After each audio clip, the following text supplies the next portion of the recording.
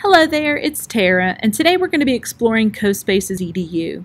CoSpaces is an easy VR tool that lets anyone create virtual reality experiences on a computer or a tablet. Today I'm going to be working from the web-based version. The app is very comparable to what you're going to see, but if you want to take advantage of some of the coding features, you're going to want to use your computer to build spaces. When you go into CoSpaces, you have two choices. You can go into the Maker version or the CoSpaces Edu. You'll find that the CoSpaces Maker version is becoming more and more limited, so you're definitely going to want to set up your account with CoSpaces Edu. Once you choose CoSpaces Edu, it's going to give you the basic setup of an account. And once your account is created, you're going to see you have a few different spaces that you can go in. The first one is the gallery. This is a great place to go for examples to show to students, but also a really nice place to go in and explore.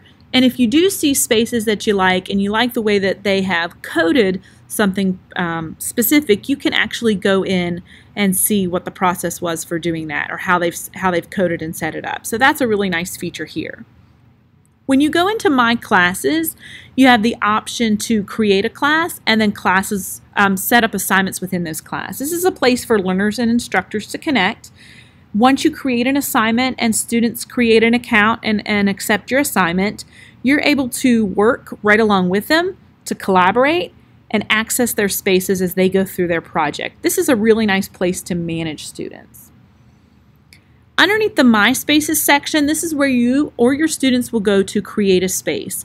It's quite simple to create a space. You're going to click Create a Space, and you're going to see that you have a blank slate. The only thing that you will see is the camera. This is used to show where the viewer will be positioned when they're viewing your space. So I can move my camera up or down. I can change the angle at which it's directed. And you're going to see that you have these options as you begin to add objects to your space. So the first place I would start would be the environment. And from here I can pick spaces that are already created for me, but you also have the option to upload your own picture. So I'm going to click into the library, and what's really nice is that I can just drag and drop items from the library onto my space. So from here, I can make things bigger, I can make things smaller, change the position, and when I want to customize any of the objects, I'm going to right-click. You can see the different options that I have there. One of the things students love to do is to make things move. And so if any of the objects have the ability to be animated, you can right-click and get that option here. And now I want to go preview what it is that I've made. So I'm going to hit play. You can see there's my person. But you notice when I come over, I have my bird, and he's flying, but he's not flying anywhere. To actually have objects move across the screen and throughout your space is where you're going to need to use some of the coding features in the app. So I'm going to click on Code, and the language I'm going to choose is Blockly. What you're going to want to make sure once you get into the coding piece is that you right-click and name the object. So you can see this is called bird, but if I were to add multiple birds, I may want to put bird 1, bird 2, and I want to make sure that it can be used in Blockly.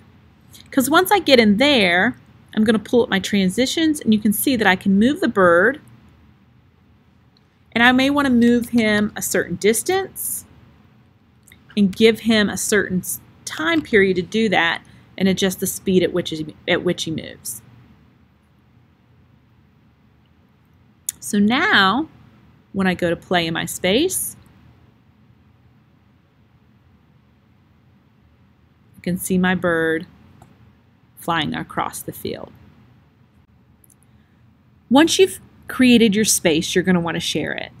Click on Share to get the link that's attached to your space, or use your iPod or phone to scan the QR code and use the CoSpaces Edu app with a VR headset to really have the virtual reality experience. And what's so powerful about this is that students can experience this, and it's a space that they have created. So thank you for your interest in CoSpaces Edu, and be sure to subscribe, like, and follow us.